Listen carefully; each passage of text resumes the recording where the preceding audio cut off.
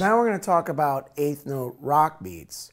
Now with these, your right hand is going to be playing eighth notes. There's a little bit of coordination involved in trying to get the foot to do what it wants to do and the snare to do what it needs to do.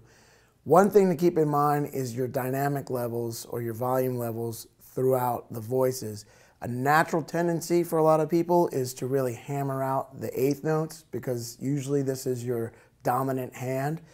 What you want to do is you want to make sure that you don't play too loudly with the right hand, and these snare drum backbeats with the left hand have to be really strong. Now, if you're playing open-handed, that's going to be a different situation, but you want to make sure that these hi-hat notes are not too loud with whichever hand you're playing them with. So let's play this first example and check out how it sounds. This beat in particular will work with many, many, many songs. So this is a very important beat to get down. Let's check it out.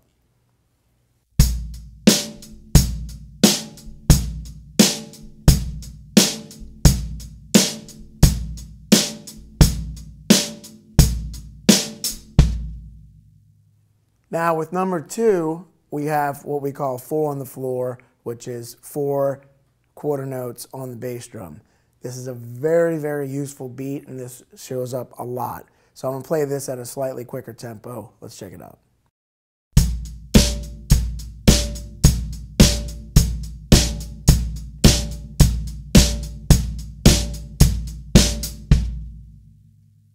So one thing to mention is that you can get different sounds out of the hi-hat. By playing with the tip, you get more of a focused, smaller sound.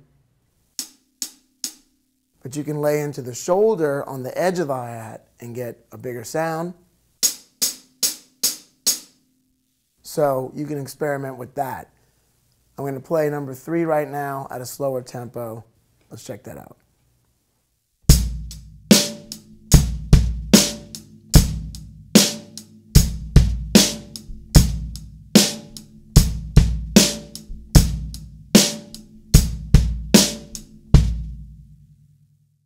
Now another thing that's very common to do with eighth notes on the hi-hat is to open up the hi-hat a little bit so you can get a little slushier sound.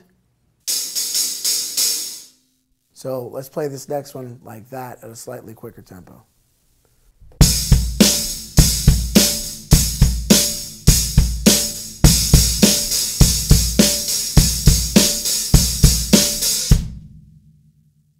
So we've talked about some of the different sounds you can get out of the hi-hat when playing eighth notes, and one of the very simple things you can do to get a different sound is come over here to the ride cymbal, and this is used a lot for choruses and bigger sections of tunes.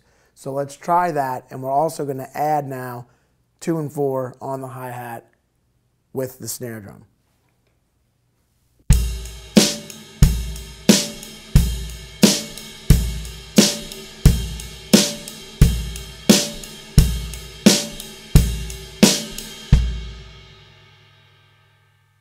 So now with these, what you want to do is make sure you play along to the metronome, but also play along to some of your favorite tunes, not just the play-alongs in the book. Especially numbers 1 and number 2. Those will work with almost any song on the radio, and you can start playing along to the radio or your favorite tunes or different records. And you start off with a simple beat, and then you start adding to it as you hear things that the people on the records are doing, and you can start to really develop your playing in this very simple way.